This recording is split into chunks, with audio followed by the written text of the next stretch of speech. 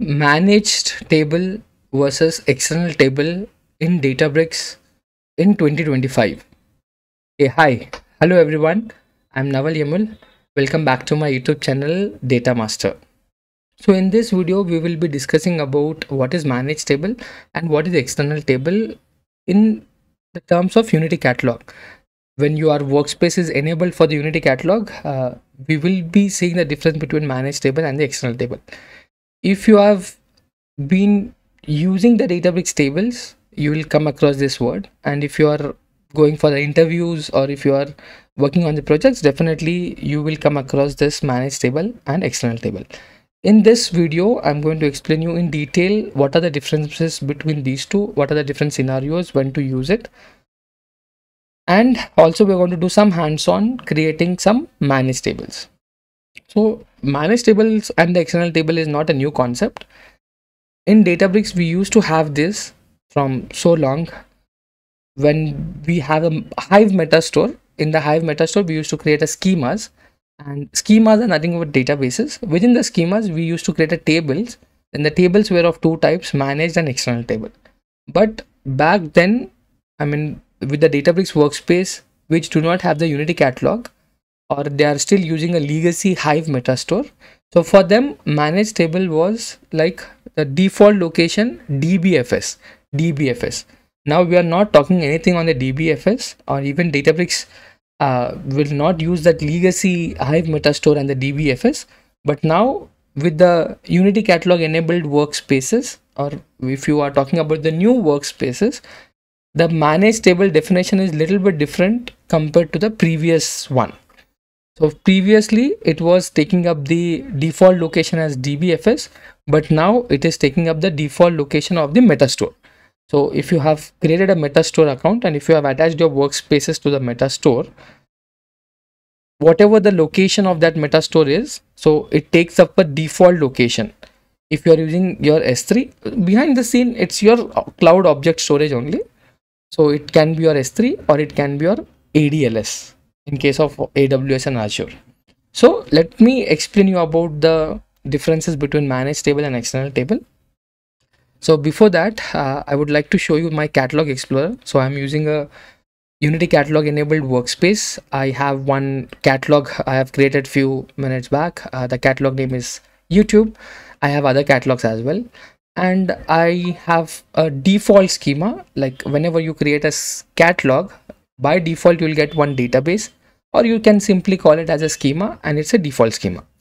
And you can check the details about this, the workspace permissions.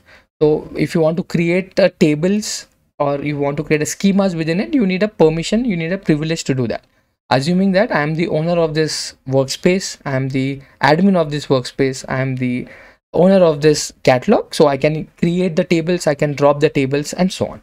Okay. If you are trying to do some hands-on on your workspace, Databricks enabled Unity catalog enabled workspace, so please make sure that you have a right permissions to create a schemas, to create a databases, and to create tables within that, and even you get a permission to delete as well, drop the tables. So make sure that you have you have a privileges to do all this. So now let me get inside this, and I'll just go to the default schema, and if I check the default schema, we have details about the schemas, and we have assuming that we have the permissions on this schema to create an objects in it. So I'll be just explaining you the table. What is table? Like if you ask me what is a table, so in simple words, table is which contains records and fields like columns and rows. It's in a structured format. So you have a column headers, you have a data types, and you have a records in it. So I have a definition as well from the documentation, Databricks official documentation. So a table which contains rows of the table, rows of the data. And when it comes to Databricks tables, by default, Databricks has a delta tables. By default, Databricks says it's a delta table. The format of the table is a delta lake or a delta format. So what is delta lake? So I have made a separate video on the delta lake or a delta lake playlist, so you can check that. I'll give you the link in this description. So by default, all the tables in the Databricks are delta tables by default. It can be your managed table or it can be your external table. People get confused here. Like in the case of external table, can we create some other file formats? Yes, that is true. You can do it, but by default, you can by default it creates a delta, but you can use other file formats as well. Okay. So whenever you are creating a table, like you can register that table or you can persist that table into your schema, your database, and behind the scene you will get a lot of metadata. I'll call them as a delta logs. So that delta logs helps you to achieve the asset transactions, that helps you to achieve this transaction logs and so on. So where you are saving this logs, that is important. If you are creating a table without any keyword location, your metadata will be stored into the default location, then we call it as a managed table. If you provide it explicitly mentioning that I want to store my metadata, I want to store all my transaction logs at a cloud object like S3 or ADLS, then in that case it becomes an external table. I'll explain it. I'll make the thing simple. So coming back, tables are nothing but a structured one which has rows and columns, which has a data and it stores under the schema. Okay, so let me go back to the notebook. So to create a managed table, we simply write a syntax create table, table name, and you can define all your column headers and the data types. Simple. By default, it will be a delta table and it will take up a default location where your metadata or where your meta store is created. Okay. When it comes to external table, the syntax is similar, but you have to give an additional information like a location. Oh, where do you want to store your transaction logs? Where do you want to save it? So you have to provide a path for that. It can be your cloud object storage, your S3, your Google Cloud, or your ADLS, anything. But make sure that if you are creating an external table, that object storage has to be mounted to the Databricks. Now we are not talking about the mount, we are talking about a Unity Catalogs object called external location and storage credential. So I have also made a separate video on the external location and storage credential. You can watch that. I'll give you the link on that. With the help, assuming that you have a connection to your cloud object, with the help of that connection, we can provide a location of that particular container or the bucket, and all your metadata gets stored in that external location. It's external, so that's the reason why we call it an external. Then coming back to the format, so by default, every time when you're creating a table, behind the scene it's a delta table. The format of the table is a delta. You get a metadata and all those things. But in the case of external table, by default it is delta. But apart from delta, you can use other file formats as well. Like, oh, your table format can be CSV, your table format can be Parquet, can be JSON, can be Avro or anything. But if you are using the other file formats, you won't be able to achieve the transaction logs. So there are less guaranteed that you get an asset transactions on top of that tables. So we recommend moving to the delta. Even you can create iceberg table format as well, but now I'll just stick to the delta. In the later videos, I'll be talking about the iceberg, like how we can create iceberg tables in the Databricks. Now talking about the location. So by default, the table you create it without a keyword location, it will be managed table. Behind the scene, it's a delta table. The metadata that is getting stored is in the default storage location, that is Unity Catalogs.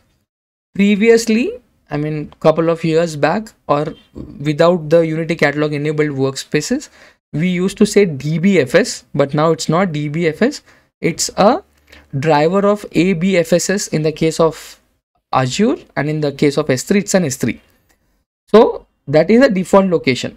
But in the case of external table, you have to explicitly mention it, like it's in my ADLS or S3 and so on. Okay. this is default location and you have to explain it in the external table. Now let us try to do some hands-on and then come back to this table again. Okay, so we'll discuss about drop behavior and what are the optimization techniques. So I'll write a very simple query. It's use catalog name. So in my case, I'm using a YouTube catalog. I have my compute up and running here. Now I'm going to create a table. I'll be using a schema that is default schema and the table name is sample. I'm not providing any keyword location, nothing like that. I'll just try to run this and a table should be created with a name called sample. It's done now. It's done.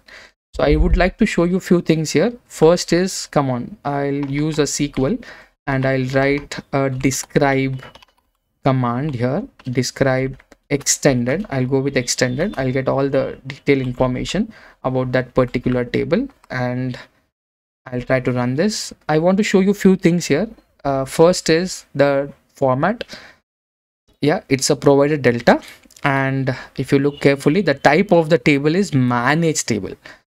And if you look at the location, so it is taking up the location of ABFSS drivers. So I'm using an Azure Databricks here. So it is taking up a meta store as a container name, a storage account name, and so on. So somewhere in this container, in this storage account, a folder would be created with this name, with this default name, and all the metadata for this table will be saved here. So when I say metadata, it's something on the delta. So if you are aware of delta, well and good. If not, I'll give you the link. I want you to watch that. So whenever you are creating a table, there will be a Parquet files and there will be some delta logs in it. Okay, so it's a managed table. And if you look carefully, you can see there is something called optimization. It's enabled by default because it is inherited from the catalog. Now I would like to show you the catalog explorer. So whatever details we have checked, you can see all them in the UI as well. So you can check the columns, you can go to the details tab. It's a managed table. It's a managed table. And you can check the history. So we have created a table using an operation called create table. Who has done this, user ID, and all the other details. Okay. So one thing, it's a delta table. You can see here, it's a delta table.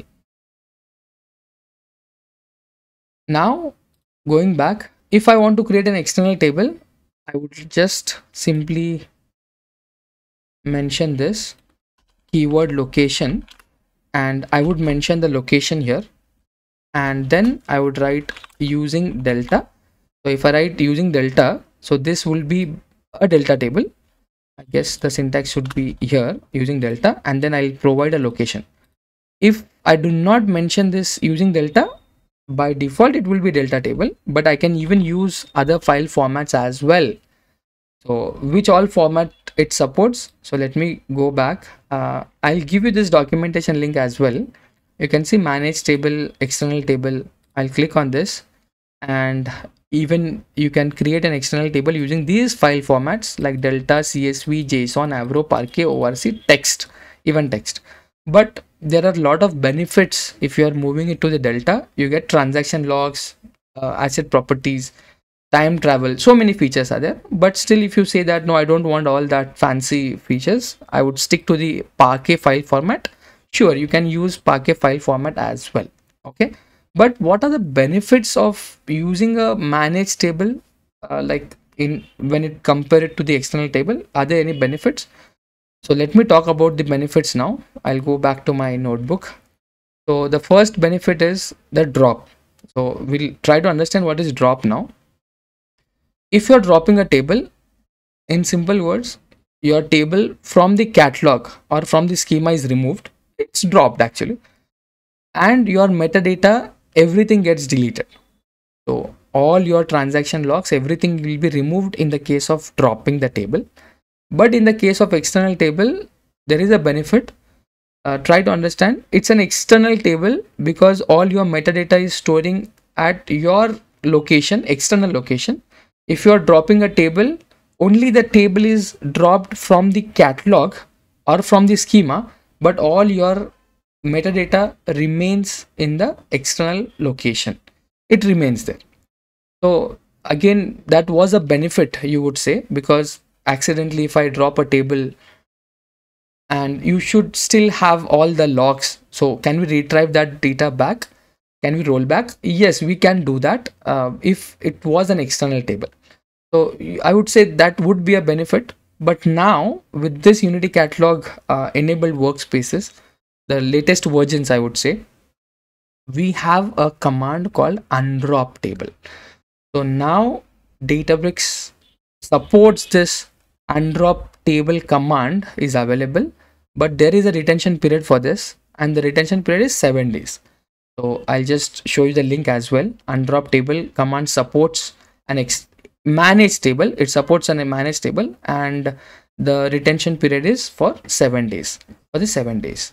So you can go back now. That is an advantage, but in the external table it is not supported. And the benefits of the managed table is optimization. So when it comes to managed table, predictive optimization is supported. Now what do you mean by predictive optimization? So I'll just get inside this, and it supports the okay, dropping a managed table. Yeah, predictive optimization. So if you are aware of the delta, because it's by default a delta table, so we used to optimize those delta logs, because like when each and every transaction you are doing it, there will be a delta logs created. So to optimize them, we used to run a command called optimize vacuum. We used to do z ordering and all those things. But now you don't need to worry about all the things. Behind the scene, there would be a predictive optimization running it. So automatically the optimize command will run for you. Vacuuming will also run for you. So if your data files are unused or are stale files, those all files will be removed by running the vacuum automatically. You don't need to worry about optimizing your delta tables, especially in the case of managed tables. But in the external table, so we do not have this predictive optimization supported automatically. You have to do it all manually. So that is the disadvantages of the external table. So when you are using Databricks completely for all your data workloads, Databricks recommends using a managed table. That will help you a lot. See, if you like previously we used to drop a table, we was not getting a table back. I mean, we were not able to do a retrieve or rollback for the table. But now with this undrop table command, you would easily get your table back, and optimization is done automatically. So you don't need to worry about the external tables now. So Databricks recommends using a managed table only. Okay. And I have shown you, I have explained you the benefits as well when you compare it to the managed table. So yeah, I have created a table now. I'm not going to create an external table, because again I have to make a connection to my external cloud storage and so on. Okay, so but you can do it in the same way, just mentioning the location. Now I would like to show you a demo on if I drop a table. So let me just run a drop table name, and I should go back to the catalog explorer and confirm that there is no table now. There is no sample table here. You can see it's dropped now. Even the metadata and everything gets dropped. Now we have this undrop table command that will help you to get your table back. So I'll just run it, and wow, we can see in within few seconds we have got a table back. I'll do a refresh, and cool, you can see your sample data is here, a sample table is here. If I go to history, I should see the same create table command, but it has a limitation. The retention period for this command is for 7 days. Remember that. Then we have details. It's a managed table, and it still has the location and so on. So I have enabled this predictive optimization at the catalog level. So that's the reason why it is inherited from the catalog called YouTube. Okay. So this was all about the managed table and external table with the Databricks Unity Catalog enabled workspace. I hope you enjoyed the video. If you like the content, please subscribe to my channel and please share it with your friends. Thank you for watching my video again. Keep learning. See you. Bye bye.